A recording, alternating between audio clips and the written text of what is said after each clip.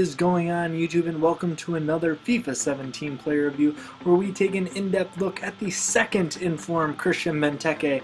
Now you guys can see here I did play him in a 4-3-2-1 full Premier League squad. Now if you guys have been enjoying the reviews, please go ahead and hit the like button and subscribe if you're new. So let's go ahead and take a look at his overall record for me.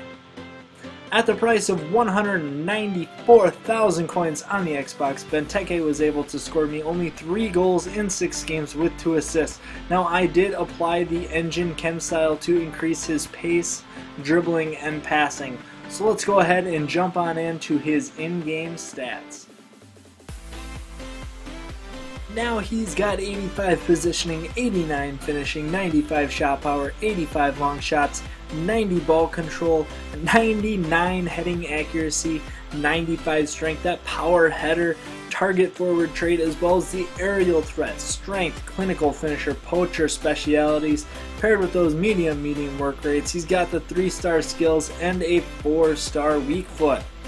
Alright guys, the first thing I want to talk about, you guess it, it is his Hulk-like strength. Now, I could just hold down the left trigger and Benteke could probably shield off 10 guys from the other team. He is so freaking strong. So what I would do is I would just hold it off with him, do a fake shot, and then either do a nice driven pass or I would take the shot on goal. He is the epitome of a target striker. Really, he can hold up the ball so well leading the line. Now the second thing is his shooting. Now I only scored 3 goals on the day, but really I think I hit the post 3 or 4 times, plus these goalkeepers today, man. They were freaking incredible. He could have had so many more goals. Now what I found was effective for him was his power shot. Now that 95 shot power, you really are going to befuddle the goalkeeper and rip the back of the net. His shot is that strong. Now he has a 4-star weak foot, so honestly I didn't feel any difference between, so you can safely to say you can use either foot.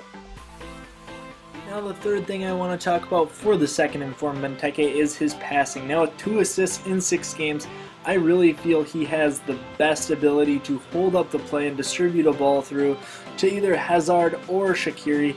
Now down to the formation, I really think Benteke should be leading a 1-striker formation, chasing down balls, bullying defenders, ripping that shot on net.